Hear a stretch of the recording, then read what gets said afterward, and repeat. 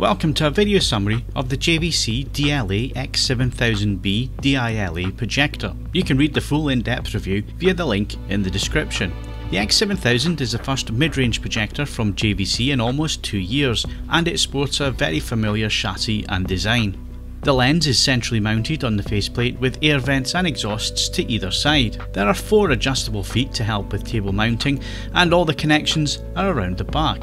Here you'll find 2 HDMI 2.0A connections that are fully compatible with HDCP 2.2 copy protection, meaning that it can accept and should play back full 4K Ultra HD content even with HDR10 high dynamic range signals. There's also the 3D emitter slot, an RS-232 control port and a 12V trigger. The remote control is also very similar to previous models, with some very slight changes for lens memories and hotkeys for picture menu changes. Otherwise it's the usual plastic but robust, easy to use remote.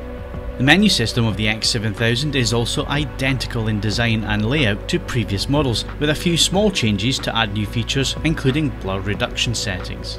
We ran the projector for 40 hours before measuring and testing the image quality to check bulb stability, which was very good. Out of the box, the grayscale tracking in Custom 7500 was very good, with just an excess of blue and slight reduction in red and green at the brighter levels of the scale. However, this doesn't show up on screen with normal content. The colour gamut is also well rendered, and at the lower saturation points is also very accurate in its tracking. Using the full ISF C3 controls included on the X7000, we were able to get grayscale tracking to reference levels and gamma tracking at 2.4 perfectly.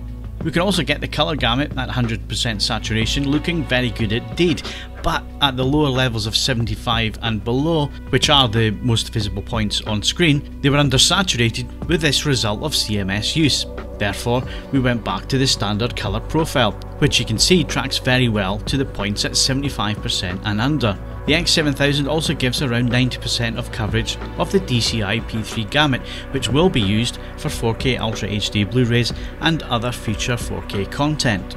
The X7000 provided a brighter performance than previous JVC models, but not at the expense of what makes the brand's projectors famous, their black levels. With correct gamma tracking, the image popped with great accurate colours and superb blacks and shadow detailing. Plus, the X7000 is $2,000 cheaper than the previous X700 model, but it offers full 4K UHD compatibility and should also handle HDR material along with that wider colour gamut. As such, it deserves the accolade of Best Buy.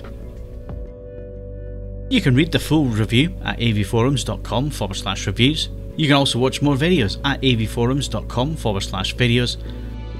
And why not follow us on Twitter? And you can also like us on Facebook. Thanks for watching.